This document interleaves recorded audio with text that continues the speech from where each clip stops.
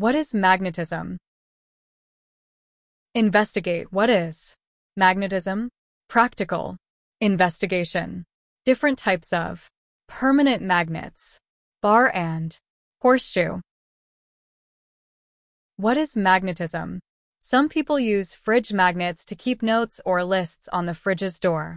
You even get magnets in the shape of words or letters that you can put on a fridge door to play with.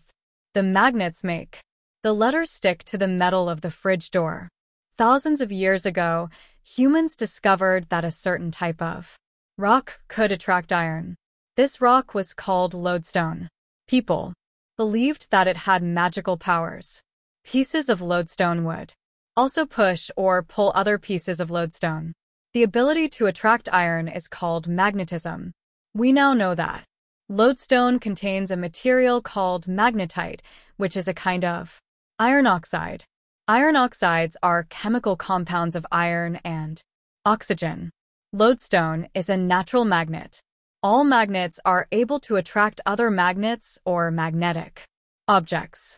Magnetic objects consist of iron or some other metals. Definition: magnetism is a force that can attract, bring closer, or repel, push away, objects that have a magnetic material like iron inside them. Permanent magnets and the magnetic fields. You have learned that magnets can pull certain objects towards them because the objects have a magnetic field around them. An object that a magnet moves becomes a temporary magnet. A temporary magnet is not a magnet all the time. When you move a paperclip within the magnetic field of the magnet, the paperclip also becomes a magnet. The paperclip loses its magnetic field quickly. A permanent magnet keeps its magnetic properties for a long time. A temporary magnet acts as a magnet only as long as it is in the magnetic field of a permanent magnet. A lodestone is a natural permanent magnet. You also get artificially made permanent magnets.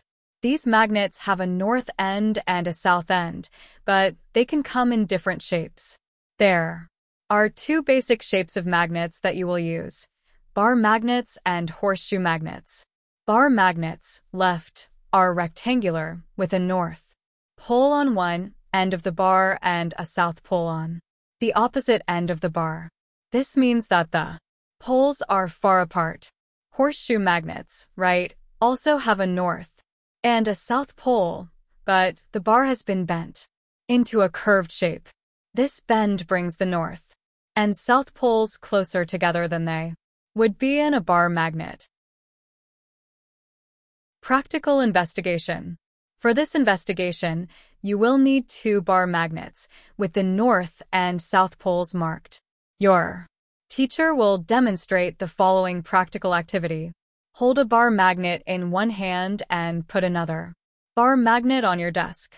Bring the north end of the magnet in your hand close to the north end of the magnet on the desk. Write down what happens when you bring the north poles of the two bar magnets closer together. Now bring the south pole of one of the bar magnets close to the south pole of the other bar magnet. Write down what happens when you bring the south poles of the two bar magnets closer together. Now bring the north end of one bar magnet close to the south pole of the other bar magnet. Write down what happens when you bring the north pole close to the south pole. Conclusion.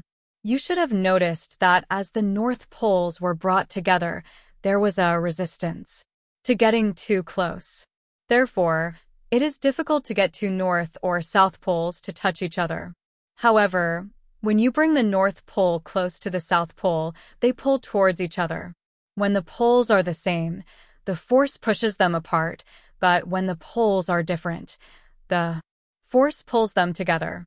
So, a north pole and a south pole attract each other, while a north pole or a south pole repel each other.